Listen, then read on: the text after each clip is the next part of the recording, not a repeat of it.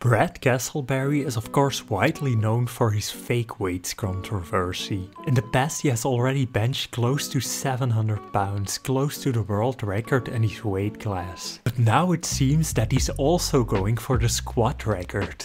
A few days ago he posted this picture with the following caption: 1,125 pounds. Do not try this at home. There are levels to this. I've been training for 20 years. It takes hard work and consistency and never giving up. Let's go focus up.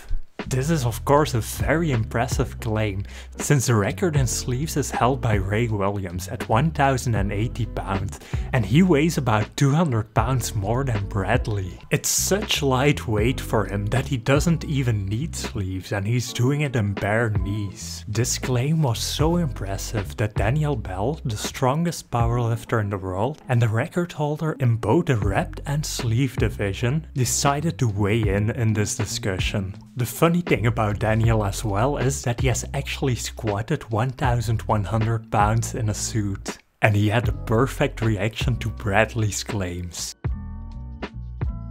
Of course Brad never intended to squat this weight, and it's actually quite impressive when you think about it. He lifted a weight off the pins that could easily snap him in half with one wrong move just to take an Instagram picture. This just goes to show that you should take lifts from people that don't compete with a pinch of salt. Thanks for watching everyone. Please follow Brian Amir on Instagram. I've featured him before, but this time he has pulled 675 pounds at a body weight of 198 pounds. Also, if you enjoy watching these videos, please consider subscribing to the channel.